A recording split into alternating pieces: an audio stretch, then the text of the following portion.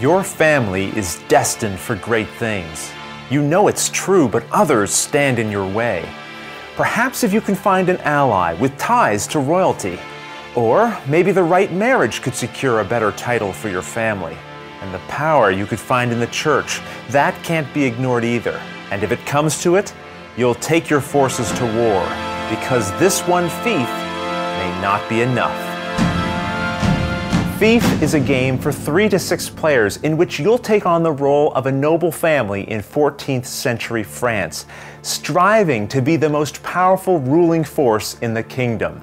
Your family is comprised of nobles that you will attempt to raise in stature by gaining them ecclesiastic titles such as bishop or cardinal, and feudal titles such as baron, earl, or duke. These titles give your family members the power and right to collect additional taxes, and a vote when electing the Pope and the King.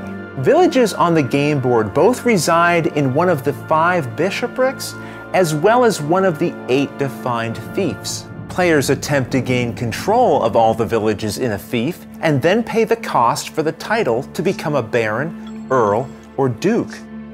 For each fief they control in this way, they will claim a victory point. Players may also try to gain the title of bishop associated with a bishopric in order to collect further taxes. Titles also make a family member eligible to be elected as pope or king, each bestowing to the player 1 victory point.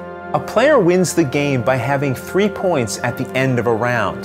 Now that may not seem like a lot, but it's very hard to win this game alone, so players will often negotiate agreements and enter into alliances through marriage. With families joined, these players now play and win as a team if they can reach 4 victory points collectively. If you grow tired of that alliance, you could petition the Pope for an annulment, or arrange for your spouse's untimely end. Courtly intrigue will deepen around the table as players negotiate agreements both openly and, in certain circumstances, in private. But diplomacy will only get you so far. You may also need to build up your armies in order to threaten your enemies and encourage your allies. After all, there's nothing like a little intimidation to keep your friends friendly. Over the course of the game, you can draw new noble cards to add to your family.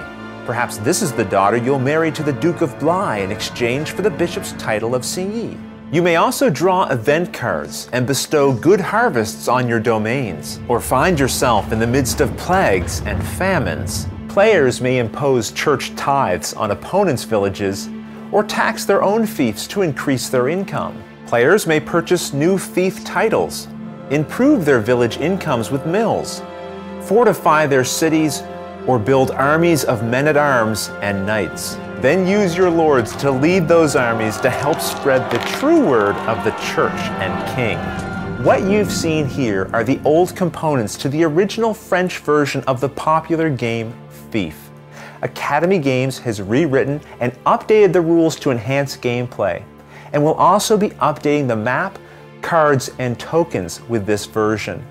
You can ensure it comes to print by supporting the Kickstarter today.